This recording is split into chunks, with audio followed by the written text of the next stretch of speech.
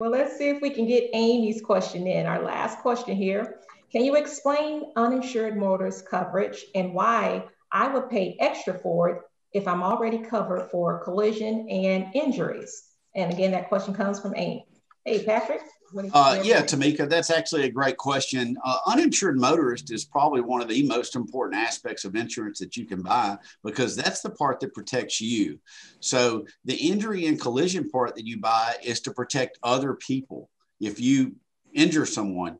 But what if someone hits you and they don't have insurance, or they're underinsured? Either way. So, if you have significant injuries, they've got $20,000 in insurance, you've got $50,000 in medicals, and you're owed $250,000.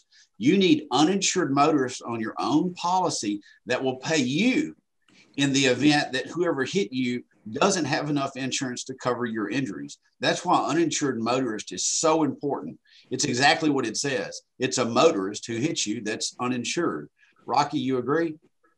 Absolutely. This morning, true story, a good friend of mine was in a hit and run wreck. He was on his way to the hospital. He called and I talked to him and I said, well, hopefully you'll have underinsured or uninsured motorist coverage to cover this.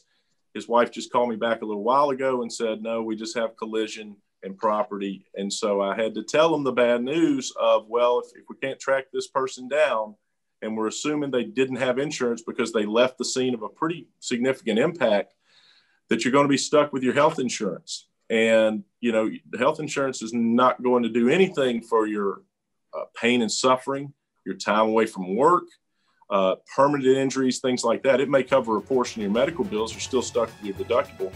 But Patrick is right, and we've preached this on the show for over 10 years.